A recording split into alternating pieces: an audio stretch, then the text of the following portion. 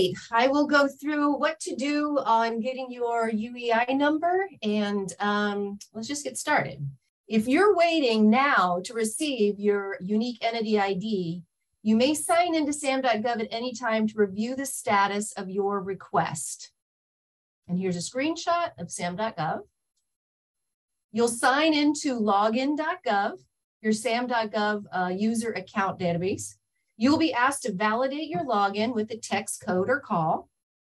You'll click on the workspace at the top right hand of the screen, and then you'll click on Pending ID Assignment.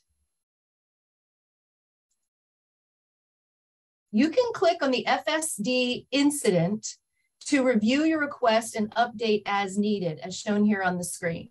You'll need to click on the circle near the incident number, then click on the View button to actually view the incident form, and it'll also tell you what actions you have already taken. When viewing your incident, confirm that you've uploaded the correct documentation and provided enough information in Provide Detail box so the reviewer can easily see what's needed. It's very important to be very specific on what you're uploading. Title the file, title it appropriately so it reflects what the file is, and be real clear in the box of what it is that you're doing, what you're trying to correct.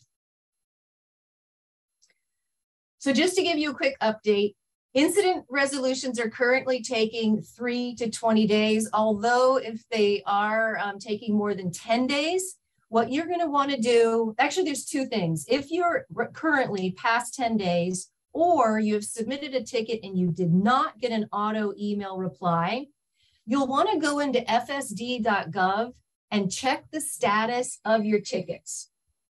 In order to do that, go into the site, FSD.GOV.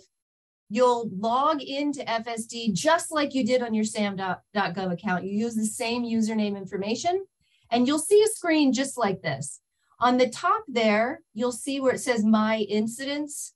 There's a little blue dot next to My Incidents. You'll press that and you'll have the opportunity to view your incidents.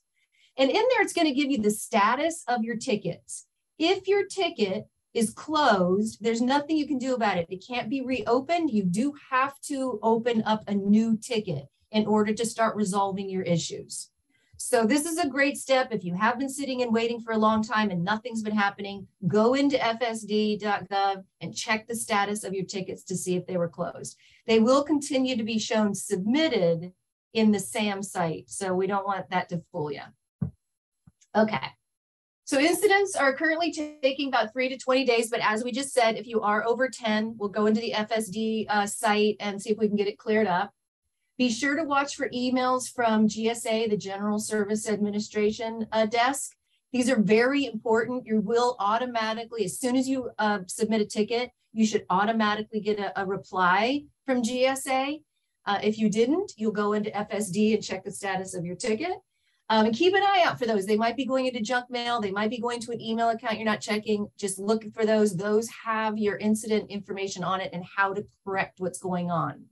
Each incident is being reviewed by an individual. So it's very important that you're clear with what you represent or what you're requesting, and you're uploading the appropriate documents.